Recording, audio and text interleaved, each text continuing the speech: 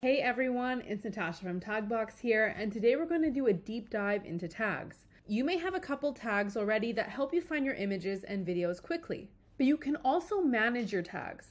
Think of it like a folders in Google Drive or Dropbox, only much more flexible. The best way to use your tags is to help you label your images or videos based on what's not included in it. And what do I mean by this? You can always search for an image of a hamburger, but not by when or where the photo was taken, and that's where tags come in.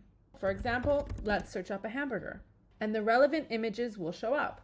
But let's say you want photographs of hamburgers taken in your London location, and here are all the photos of hamburgers taken at the London location. So you can use various tags to help you further down your search.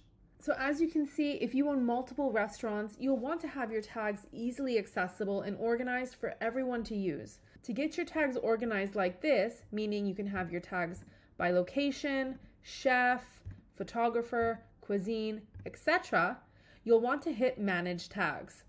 Here is where you can create categories for your tags to be grouped in. For example, we can write location, chef, dish, and photographer.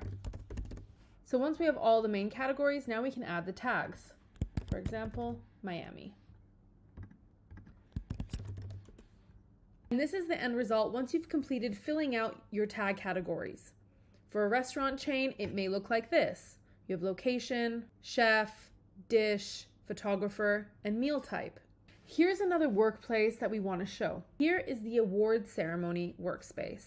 These are photos and videos of awards from Sundance, Oscars, Critics' Choice Award, and many more. When we go into Manage Tags, here's an example of the way people can categorize their tags. They have the event, the year, where the event took place, and the photographer. And this is how your tags and categories would be reflected when you go to search for assets. For example, one category is event, so let's choose the Oscars. And from here you can see all the photos that are taken from the Oscars. We can go further in our search and choose the photographer. Amelia Taylor is the photographer of all these photos. So by categorizing these tags into customized columns, you decide how you want to search for your assets. But to keep things consistent, only admins are allowed to manage tags, but everyone else can use them to find exactly what they're looking for. Thank you for joining us, and see you in the next video.